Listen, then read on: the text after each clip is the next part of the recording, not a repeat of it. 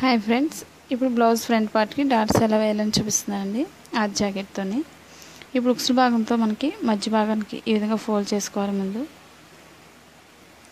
ఈ మధ్య భాగం దగ్గర నుంచి ఉక్స్ భాగం దగ్గర నుంచి మనం కొంచెం గ్యాప్ ఉంచుకోవాలి. ఎప్పుడు కూడా ఖర్చు భాగం కోసం ఈ విధంగా మనకి ఎంతైతే పొడవు ఉందో అక్కడ వరకే మార్క్ చేసుకోవాలి. పొడవు ఎక్కువైనట్లయితే షేప్ మారిపోతుంది. కాబట్టి ఎంత పొడవు అయితే ఉందో అక్కడ వరకు ఒక మార్క్ చేసుకోవాలి. ముందు ఈ డాట్ ఎప్పుడు కూడా సన్నగానే తీసుకోవాలి. ఈ విధంగా ఇప్పుడు కింద డాట్కి షేప్ దగ్గర నుంచి కూడా కొంచెం గ్యాప్ ఉంచుకోవాలి. ఎప్పుడు కూడా కింద డాట్కి ఖర్చు భాగానికి ఈ విధంగా కొంచెం గ్యాప్ ఉంచి స్టిచ్చింగ్ పాయింట్ ఎంత అవుతుందో అక్కడికి ఒక మార్క్ చేసుకోవాలి.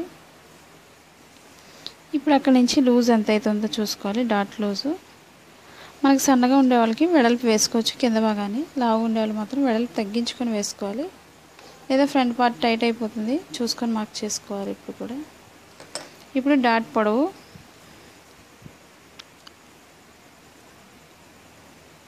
ఈ పొడవు భాగం ఎంత అవుతుందో ఖర్చు భాగం దగ్గర నుంచి ఈ విధంగా పెట్టుకొని చూసుకోవాలి మార్కింగ్.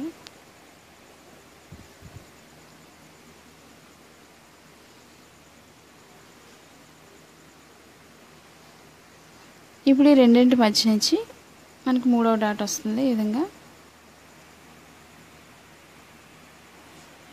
ఇది కూడా సన్నగానే తీసుకోవాలి మార్కింగ్ ఎప్పుడు కూడా.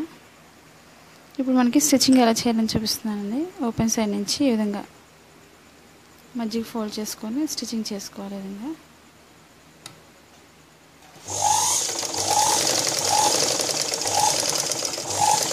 మనకి డాట్ ఎండింగ్ ఎప్పుడు కూడా మనకి కొంచెం వెనక్కి ముందుకి మనం కట్ చేసుకోవాలి. ఈ విధంగా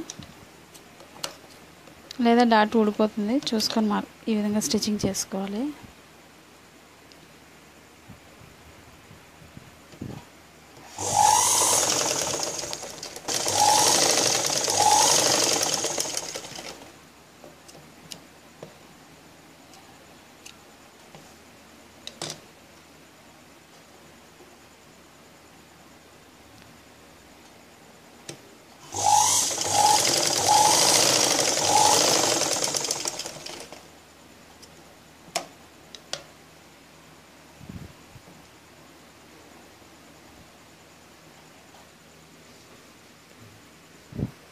ఇప్పుడు షేప్ పట్టిని ఏ విధంగా స్టిచ్చింగ్ చేసి జాయిన్ చేయాలని చూపిస్తున్నానండి. ఇప్పుడు ఈ విధంగా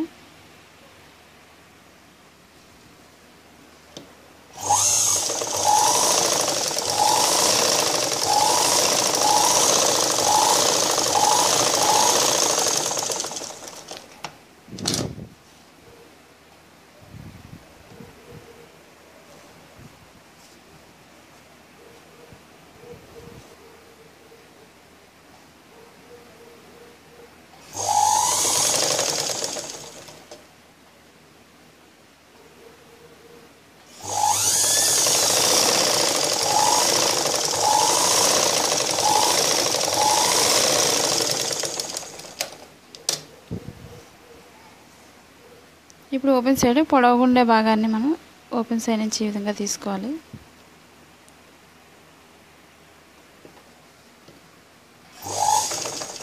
మనకి కింద డాట్ ఎప్పుడు కూడా కోన్ షేప్లో మడత పెట్టుకోవాలి. ఈ విధంగా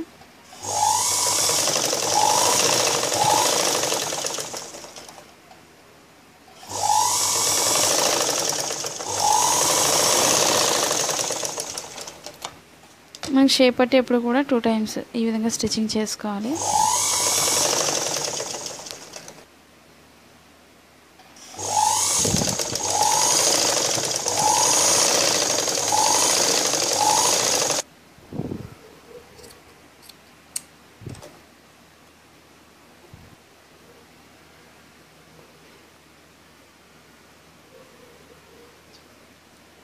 ఈ వీడియో మీకు నచ్చినట్లయితే లైక్ చేయండి, షేర్ చేయండి, సబ్స్క్రైబ్ చేయండి.